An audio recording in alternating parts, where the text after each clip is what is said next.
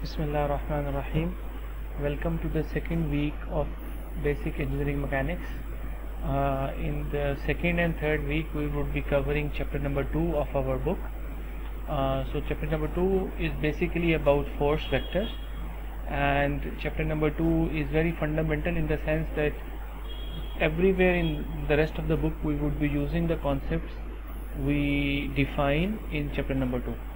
So even though most of the concepts are not new, but you need to have a very firm and clear grasp of all of these concepts before we move on. So that is why I have dedicated 2 weeks to this chapter, so that all of us we are on the same page before we move to more complicated things. Okay, so let's move on. So in this chapter, first of all, we will learn about what's the difference between scalars and vectors. Then we would discuss the addition of two-dimensional vectors, then the vector addition in 3 dimensions, and then we will move on to something which is called a position vector, and then we will discuss dot product, or what we call as scalar product. Okay, so let's start with the very easy and simple thing, the difference between a scalar and a vector. So you might have already learned these things in before this course. So just to reiterate, scalar quantity is any quantity which can be completely classified by a number, by just a magnitude. Okay.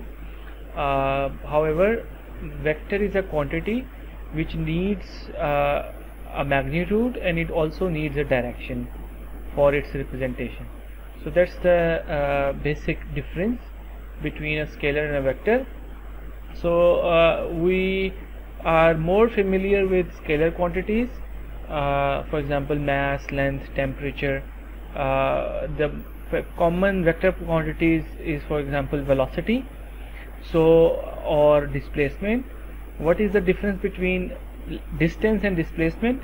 When we talk about distance, we talk about just the length in meters or kilometers or whatever, but whenever we talk about displacement, we not only talk about distance, but we also talk about direction. What is the direction of the motion? Okay, and this very simple difference makes a lot of difference when we talk about analyzing vectors versus scalars. So for scalars, all the rules of algebra that we learned in long time ago, those apply. So scalars can add up like 25 degrees centigrade to 30 plus 30 degrees centigrade equals 55 degrees centigrade. But for vectors, addition is not that straightforward. You have to use the triangular law of vector addition, and similarly subtraction is not that straightforward. So we will go in more detail as we move on. Okay, so these are some of the common quantities of scalars versus vectors. So we have, on scalar side, we have a mass, length, distance, speed, power, energy, work. These are all scalars.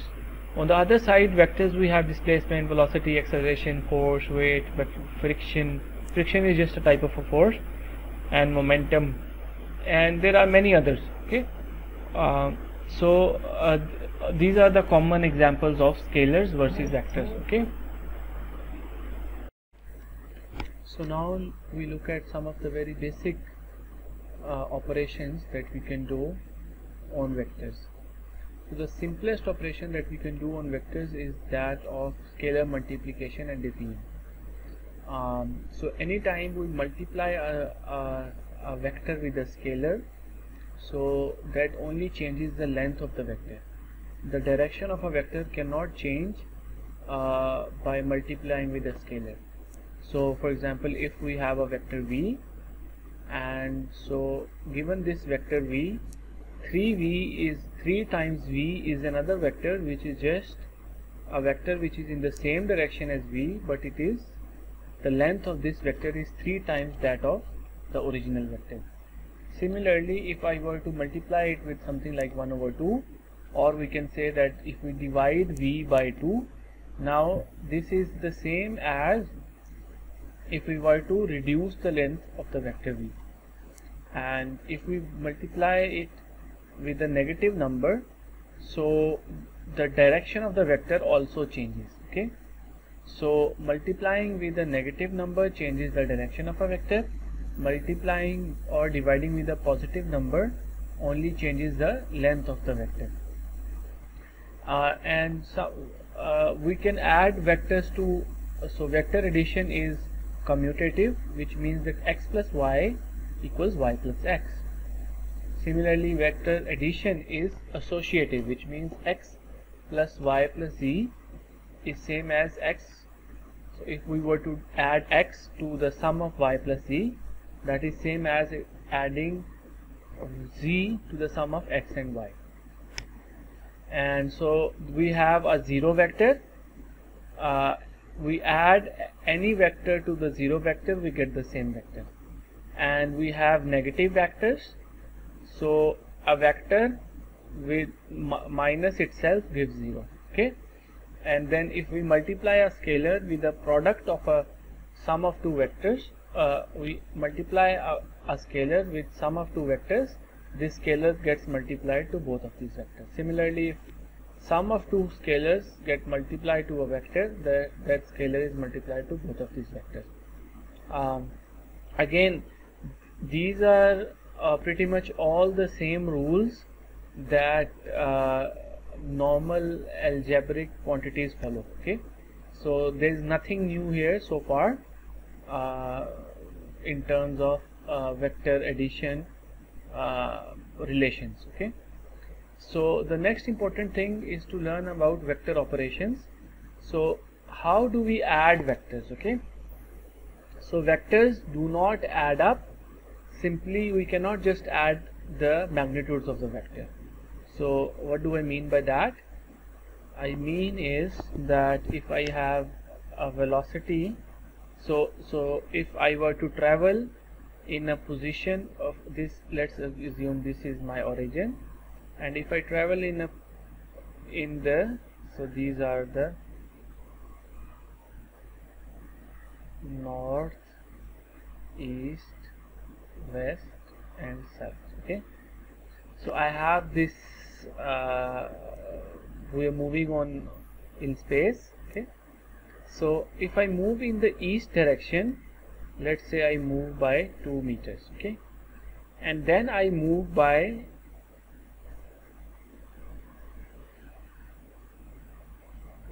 this has to be south and this has to be west.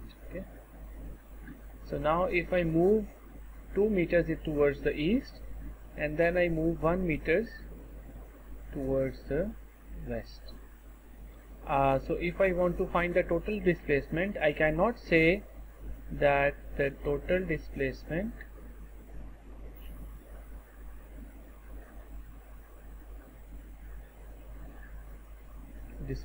sorry, let me just rub it.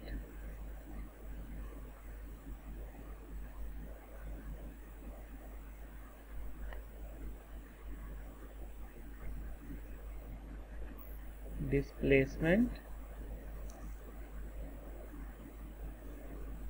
is not equal to 3 meters. Okay, so again, if the total displacement is just a fancy word for saying that how far am I from the origin, and we can already see that my distance from the origin is not 3 meters now.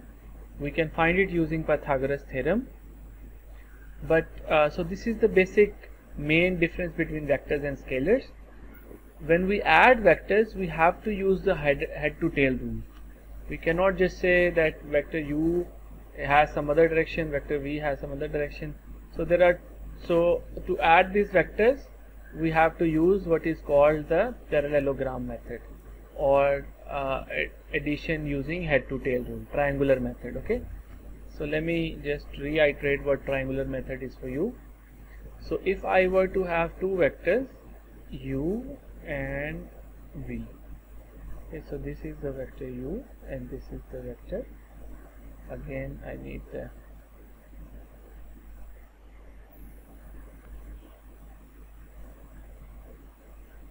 this is the vector v. Okay, so now we want to add these two vectors. So we want to find w, which is just equal to u plus v.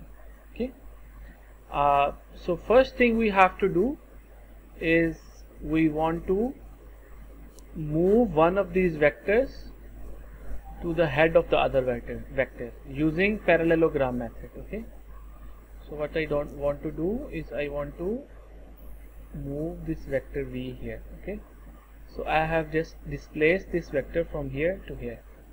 So now this is my new v vector. Okay, and so the w vector now is just this vector w, as shown in this figure. And so I can either move u or v. It's up to me. Even if I were to move u rather than v, so I'll still get the same vector. So w is equal to u plus v, which is also equal to v plus u. It is straightforward statement, does not need, so let me just clarify that this is a plus sign. Okay, so far so good. So we can just add vectors using graphical analysis. We can just draw those vectors on a page and then add them using this head to tail rule, or what we call the triangular method. So this is for addition. What happens when we want to subtract two vectors? So if I want to subtract v from u, first of all I have to find, so I want to find u minus v. So this is my vector u and this is my vector v. So first of all I have to find the negative vector of v, which would be in the other direction. Then I displace that vector here, and then I find the resultant vector, which is u minus v. Okay, I hope it makes sense to most of you guys. Okay, so subtracting one vector to another is just like adding the opposite of that vector. So we will also discuss some more examples of these, but hopefully it's already very clear. Okay, so let's move on. So how do we add multiple vectors? So let's assume we want to add three vectors, a vector a, vector plus vector b plus vector c. It's very simple. We just move one vector to the head of the other. So let's see, we want to add vector a, b and c. First of all, we would like to add a vector a and b. So we want to move the vector b, the tail of vector b, to the head of vector a. So we want to choose blue color.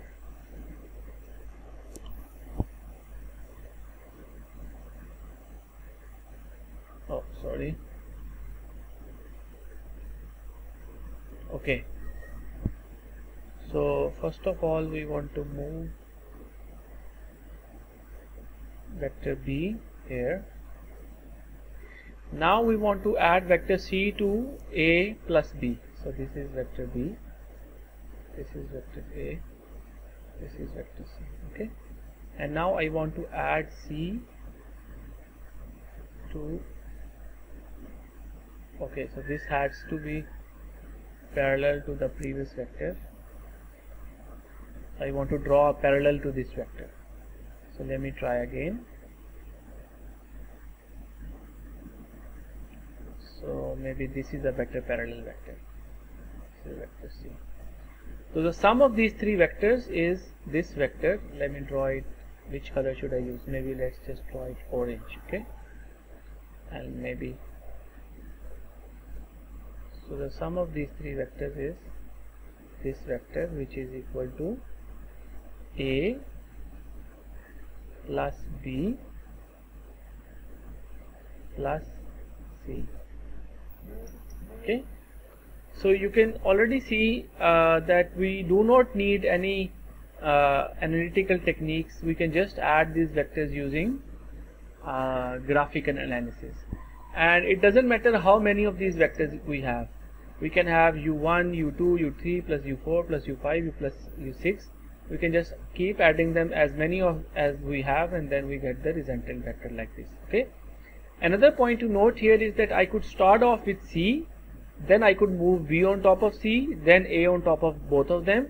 I would still get the same vector. Okay. So as I told you earlier, vector addition is first of all, it is commutative and it is distributive. I can just add any two numbers first and I can add the last one after that, so it wouldn't make any difference. Okay, so let's move on. This is for addition of vectors. A few important formulas that you really need to be very comfortable whenever we are dealing with vector addition is the sine and cosine rule. So the sine rule relates the angles of the three angles of the triangle with the three lengths. Okay, so A is the length, A over sine of A. So length, this length divided by the angle on the opposite side is equal to this length divided by angle on the opposite side is equal to this length divided by the angle on the opposite side. Okay, so this is what we call the sine rule. Okay, the cosine rule is it relates so if you are given two angles and one side and we want to find the other side, we would use sine rule. Okay, for cosine rule it relates one angle and all three sides. Okay, so A squared is equal to B squared plus C squared minus 2BC cos of A, cos of this angle. Okay, so whenever we are given three sides and one angle, we like to use cosine rule. Okay, whenever we are working with two angles and two sides, sine rule is more beneficial. Okay, and these are just, we can just derive them using Pythagoras theorem. Okay, and as your assignment you are going to prove sine and cosine rule using Pythagoras theorem. Okay, so what do I mean by using Pythagoras theorem? That we assume that Pythagoras theorem is true and then we want to prove both sine and cosine rule. It's pretty straightforward. You can just Google it as well, but I want to so you would have to submit this assignment on Google Classroom. You have to handwrite your assignment and then you have to take a picture of it and then you have to upload it on Google Classroom. Okay, so with these in mind, let's look at now some examples. Okay, so this is an example from the book. We have a screw eye which is subjected to two forces. There is force F1 and then there is force F2. Find the magnitude and the direction of the resultant force on this hook or this screw eye. Okay, an important thing to note here is the convention used for vectors is we either make these vectors bold to differentiate them from scalars, or we put an arrow hat on the top. Okay, because whenever we are writing something on a computer, making something bold is easier. So in your textbook most of the times vectors are written as bold letters. Okay, but in writing it's difficult to make things bold while you are writing with a pen. So whenever you are solving your problems, you would have to add arrows on top of the vectors. Okay, so just to reiterate, if we go back, so if we look at this on this slide, you can already see that anytime we are looking at a scalar, the scalar is normal font and the vector is in bold font. Okay, so this is a vector, these two are scalars. This is a vector, this is a scalar. This is a vector, this is a vector, this is a vector. So this is vector 0, so that is why it is bold. Okay, so this is something I just want to clarify so that there is no confusion after that. So we want to add these two vectors F2 and F1. So let's begin. with adding these two vectors. Okay, so let's see, first of all we draw the axes. Okay, and then F1 again. So first of all we are going to use the approximation that all these forces are concentrated at this point. Okay, even though this force is acting here, this force is acting here, so this is what we called a concentrated force approximation. And then we are going to treat this screw eye as a point particle. Okay, so the first force is something like this at an angle 10 degrees from the vertical line. Okay, and its length is 150 Newton. Okay, let me just try to be as clear as possible.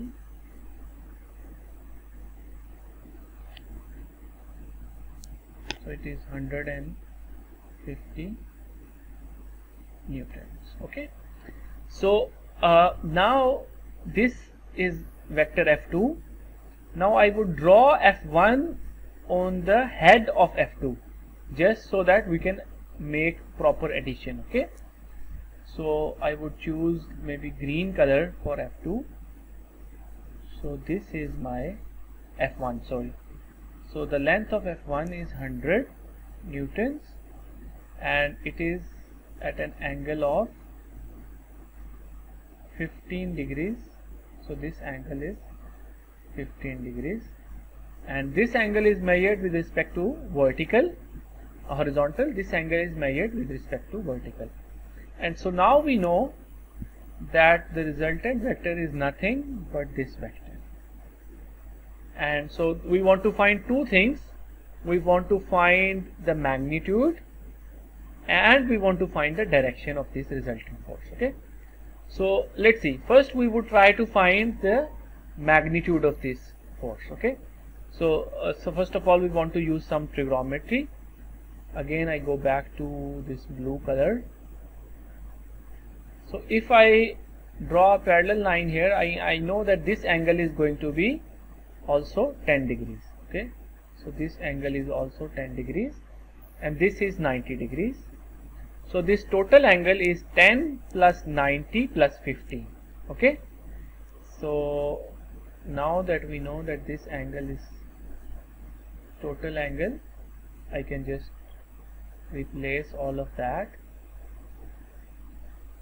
and I can just write that this angle as a whole, okay, so this angle is 10 plus 90 plus 15 is 115 degrees. Okay, so this is 115 degrees. Okay, so again this is also causing some confusion, so let me just rub that off as well. And we have to remember that this length was 150 newtons and this was 100 newtons. Okay, so now we have one angle and we have two sides. This is 100 newtons and this is 150 newtons, and we want to find the third side. We want to find this side. So as you can already guess that cos rule would come in very handy. So what does cos rule say? Cos rule says that this side, let's just say that this is x. Okay, so this side is x, so x squared is equal to 150 squared plus 100 squared minus 2 times 150 times 100 times cos of 115. Okay, so I have done nothing new here. I have just written the cos rule for this triangle. Okay, so this is how you can find the length. The next question is, how do we find angle? Okay, so now that we have the length, we can just use the sine rule to find this angle. Okay, so we can use the sine rule to find this angle first. Okay, so let's call this angle alpha.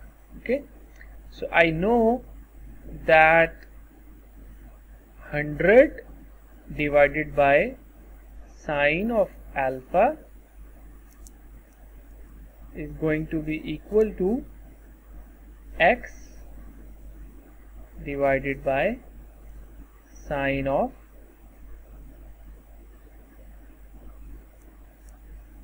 115 degrees. Okay, so again I can solve this to find alpha, and now when we look at the direction, I can mention the direction as this angle, or I can mention the direction as this angle. That is up to me.